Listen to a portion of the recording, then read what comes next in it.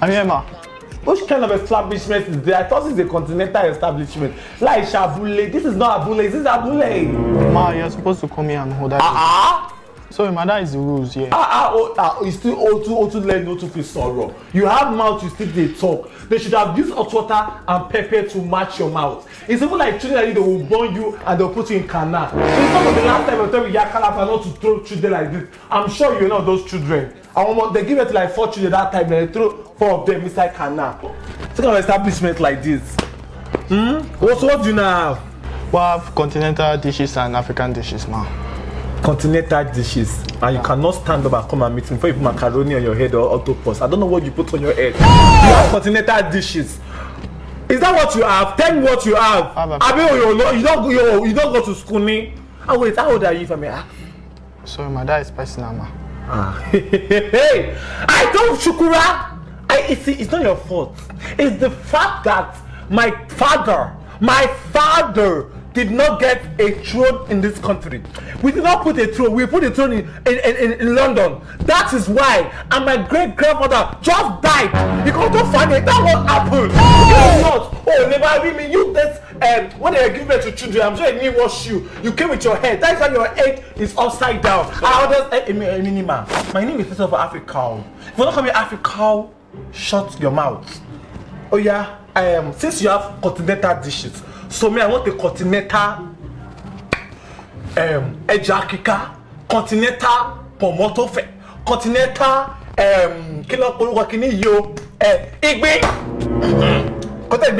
and I want let me tell you something. I have a way I want my pando to be. The pando should be kokov. Could that be 0? It should be like 0 because that is what I eat. I'm royalty. Why do you think? Have you seen me? Shoti womi. I want me. Oh yeah. Okay, ma, let me place the order. Wait. So how much is this thing, sir? How much is this thing? 2,800, ma. Oh yeah. They place the order. Why is it taking long? Sorry, the order is on the way. Yes, ma. Oh, Nigeria nowadays, I'm a cocoa Nigeria. Oh, you don't have respect for royalty. You will bow for the Queen of Africa. Let me not collect my mother throne. Let me just hold it first because mama just died. He just died. Bam, change. Give me my change. Mochia. Do you know what I suffered? I suffered. I understand. Oh yeah me. You know what here? Joe, below all this thing I've suffered, you can step down. Your order just came out. Bang, let me bring it. Those children nowadays, I won't say things that will not make me feel like they will say I'm insulting you. I am not. I'm just telling you before you dry like crayfish. Because crayfish is something we eat. Oh, she don't know more. My order is here. Do you know what they pay me? To be sincere with you, this one don't be saying and say if they pay me, it's for my heart. The fact I will have to carry these things. Sorry, I miss my trial, my coat. Sorry, ma. Let me bring a drink. How much is that drink? It's 200, ma. May I bring it?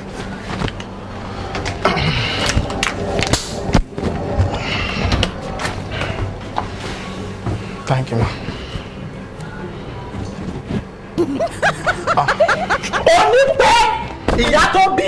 The one that gives birth to you, the mother. Hey! You think you are smarter than me? Me, Queen of Africa. God, I suffer. I suffer. Nowadays children. How dare you? The audacity for me, the temerity, the effortry. I am actually famished. I'm lunatic famished. Obi-Oba as a queen in waiting. Need to respect food. Food can kill you and food can save you. Give me fork or a spoon!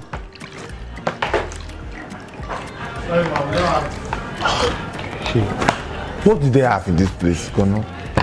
What do they have? What do they have? What do they have? What do they have in this place? Very nice. Very, very nice.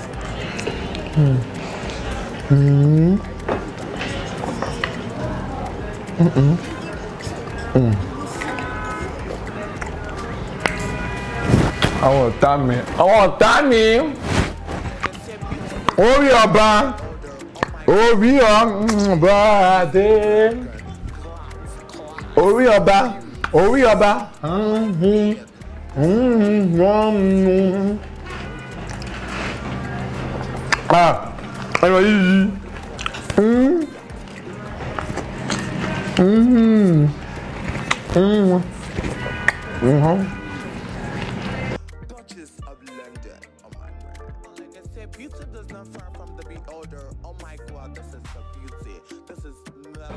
Good afternoon, ma. Welcome to Level Up Bar and Restaurant.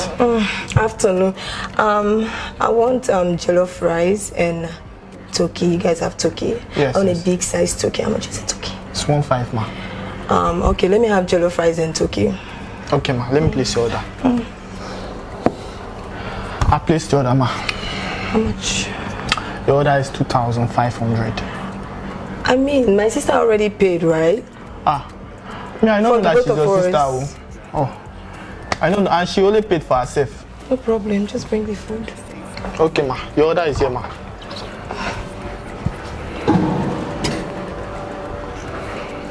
Thank you, ma. We'll pay later. Okay, ma.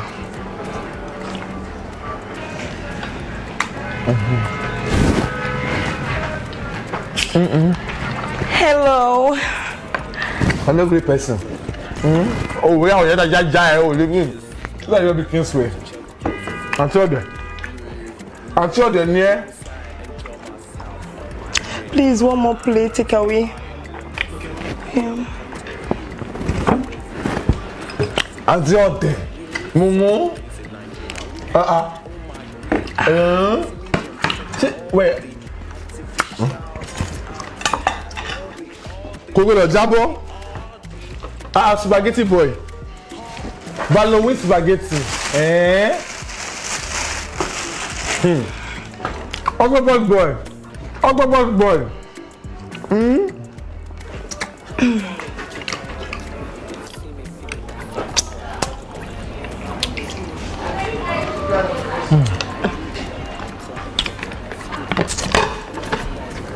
Good to you. Good to you.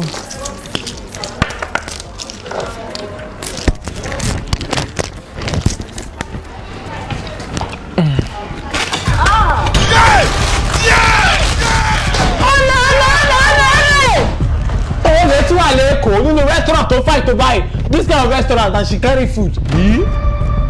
Ole.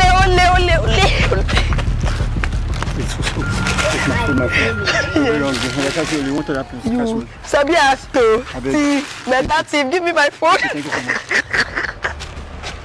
People see this Africa so unbelievable. Excuse me, ma, your bill is 6,000 naira, ma. How? The things she ordered. Shake your head, not grab me. I mean your autopause that you call her is in your brain. Because how do you which bill? Your sister ordered rice. Do we look alike? Extra. How do you say yellow and water? Ma, please, I don't want to have issue with you. Please. She said she's your sister. I don't care whether she's your sister or not. That is not my business. Please, just is it cash or transfer or card? Africa not baby. Africa. I don't have issue with you, ma. Please. Just pay. Let me. This is Africa. Mogbe say. Africa.